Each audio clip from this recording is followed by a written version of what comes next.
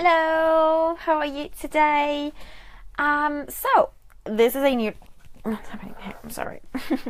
This is a new live today, and today's video is all about renting a car. So some of you might not be interested in this video because some of you never rent a car when you go abroad, but you never know, and you might change your mind. Why not, depending on the country? And you might also need this vocabulary, like car vocabulary or customer service vocabulary in other situations. So if you're not interested in the subject, you can keep watching for other purpose like vocabulary, or just practice your listening in English. So in today's video, I'm talking about renting a car, and this is a subject which is pretty important for me. First, because I always rent a car when I go abroad, except if I stay in a city center. But 99% of the time, we love traveling, using a car and changing city every day. So, second reason why this subject is pretty important for me is that I've been working for the company Avis. I got something here that I can actually show you somewhere. Got my badge, Avis badge, somewhere. No, maybe not. Oh, I should have prepared that in advance. Sorry. Nah, don't have it. I had a badge with Avis on it, with my name, so that would have been fun to actually show you. But I worked for Avis in the airport of Bordeaux for 6 years as a student, and I learned a lot from that. So when I rent a car now, I rent it with having in mind my experience as an agent. So being on the other side when I actually sold cars and when I sold services about renting a car.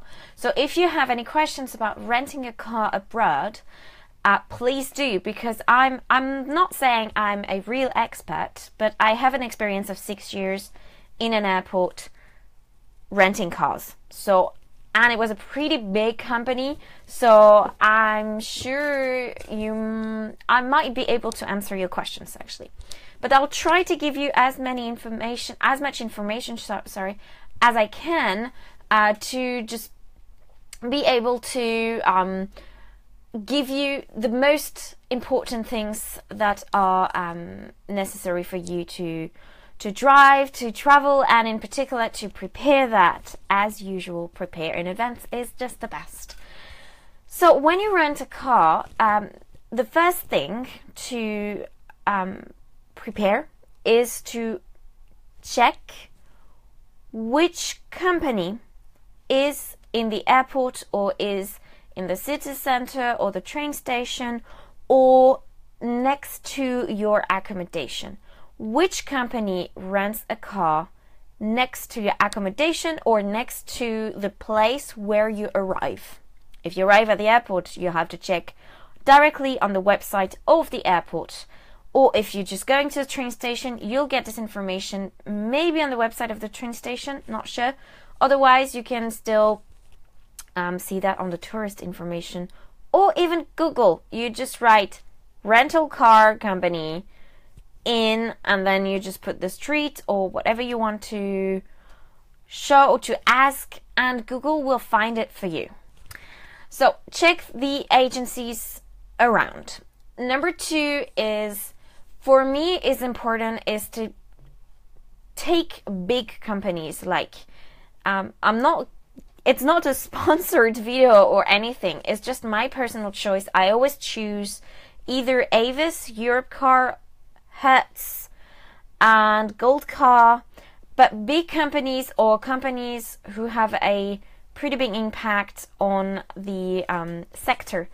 But it's just a question of security and quality of service and quality of cars. However, it's obviously a little bit more expensive because you get more stuff. But I totally understand if you prefer to go to local ones, which I think are also pretty good, but I don't feel secure and safe when I take a local rental company. It's probably because of my experience working for Avis, I don't know. But